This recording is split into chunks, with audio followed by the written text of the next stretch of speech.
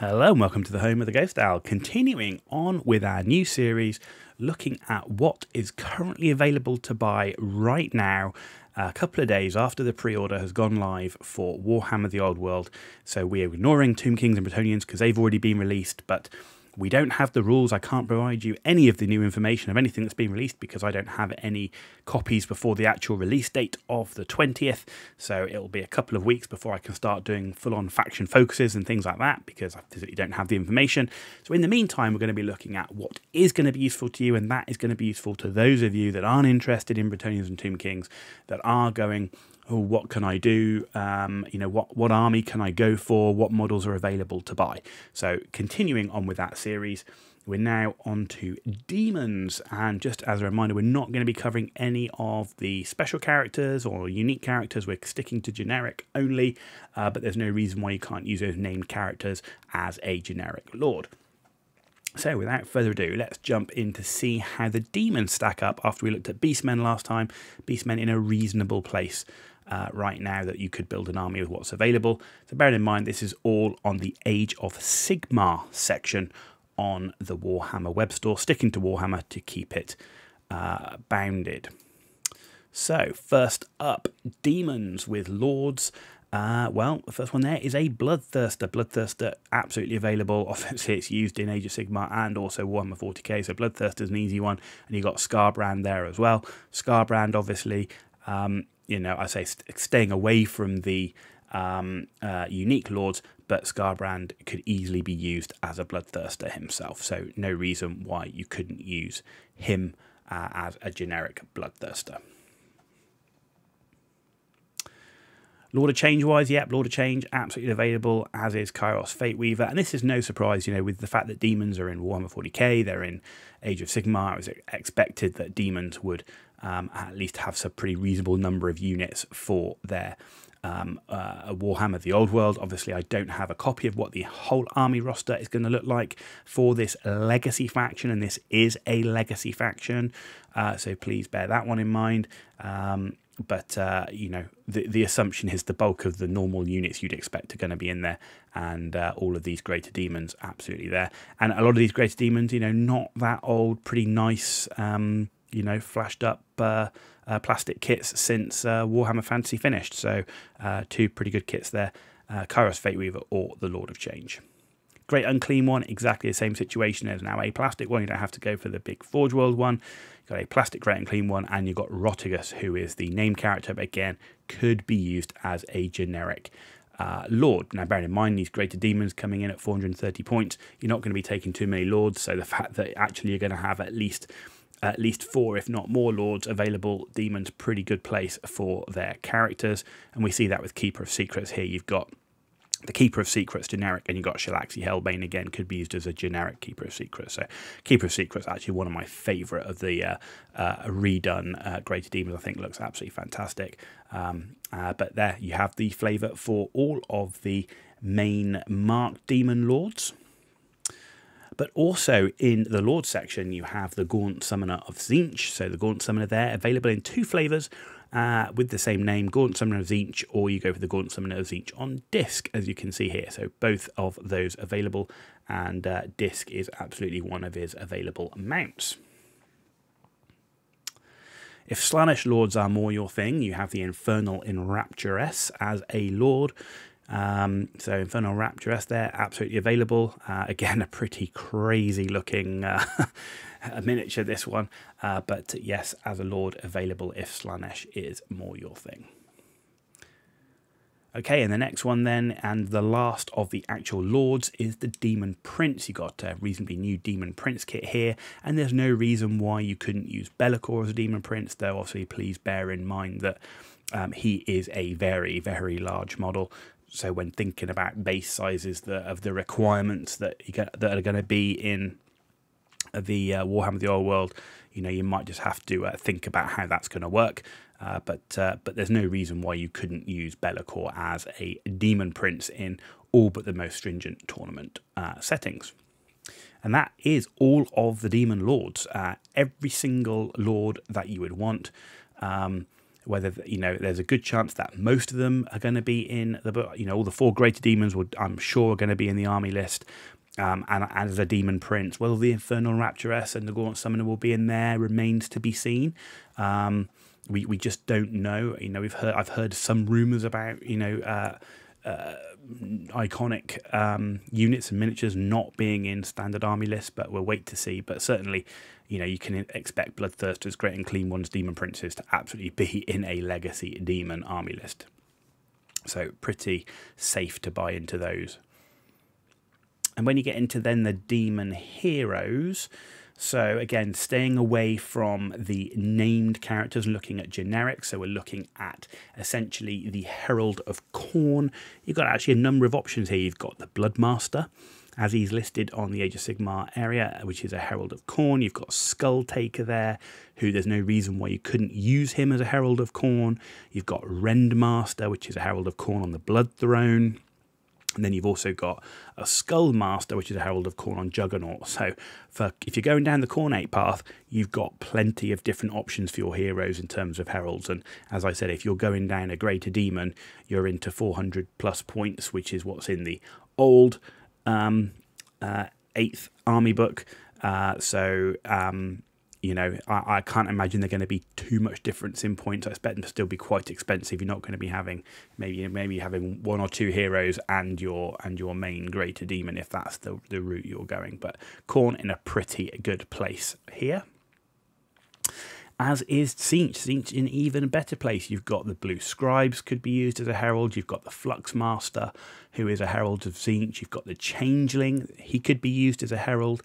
The herald doesn't have to be on a disc. That's an optional mount, so that would give you a herald on foot, as would the Changecaster. And then you've got Fate Skimmer, who is a herald of Tzeentch on a Burning Chariot. So you've pretty much got all flavours there with the different mounts included as well. So again, a lot of choice. So, when you start thinking about, World Games Workshop only released Bretonians and Tomb Kings, well, there's a huge amount out there of miniatures that you can buy for Warhammer The Old World that will work absolutely straight away out the box on the 20th when all the rules are released. And assuming the legacy PDFs come out on the 20th, which we still don't 100% know if it's actually going to be on the 20th. When it comes to Nurgle, there's slightly less options. You've got Sloppity Bilepiper could be used as a herald, as could Poxbringer. And then you've got Epidemius there as well. He could be used as a herald of Nurgle. And he's seen the Herald of Nurgle in terms, they get a Palanquin or a Plague Toad. That's the Palanquin. It doesn't appear to be any Plague Toads available across the whole piece now for Nurgle, so the only mount that you could get for your herald is the Palanquin. So Nurgle not doing quite as well as Khorne and Tzeentch. And then when it comes to Slaanesh, again, not quite as good as Khorne and Tzeentch, but you have the Mask could be used as a herald. Silesk possibly used as a herald as well. And then you've got the Tranceweaver, which is the actual herald of Slaanesh miniature here. But there's no reason why you couldn't use the Mask potentially as a herald of Slaanesh. Okay, and then the final hero in the Demons book is the Exalted Flamer of Tzeentch. He's absolutely available, you can see him there, and so that rounds out the hero. So again, not a single unit missing from your character slots. You can actually find something to match every single character that you might expect to see in a Warhammer The Old World army list for the Demons. But what about the core units? Core units are obviously key, and yep, these are core. They're core to the faction, they're core to Demons, and that makes them core to Warhammer 40k Age of Sigmar, and therefore they are going to be available. So Bloodletters of Khorne, absolutely available, as you can see them here.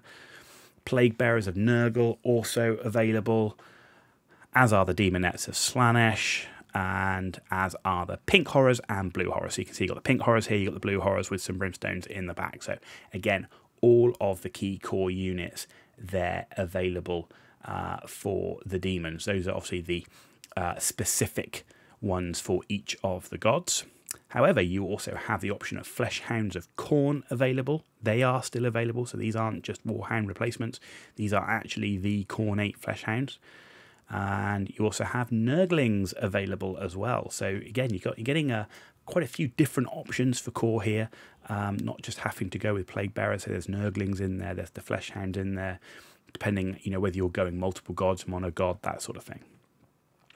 Also, Seekers of Slaanesh to give you a bit of cavalry in there as well. So if you're going down the Slaaneshi route, Seekers absolutely available, and give you some additional options than just foot slogging infantry, which is very nice to give you that flexibility. And Screamers of Tzeentch as well, also available. So all of these available to buy right now today. And Screamers, again, giving you a bit of flexibility there. In terms of what you're taking, not just big blocks of foot slogging infantry. So then we move on to the special units. So Demons, Lords and Heroes, absolutely in a great place. In terms of core, nearly everything available, and pretty much everything that you could probably want is available. And now we're on to the special units. So let's see what we've got here. So Blood Crushers of Khorne, absolutely available there. And again, pretty cool looking models. So, I mean, Khorne overall, Khorne and Tzeentch, I think, are definitely doing the best overall. Slaanesh and then Nurgle's probably the one that's furthest behind, I think, in terms of having availability or variety of miniatures to choose from. But Blood Crushers of Khorne, absolutely available, giving you some hard-hitting cavalry.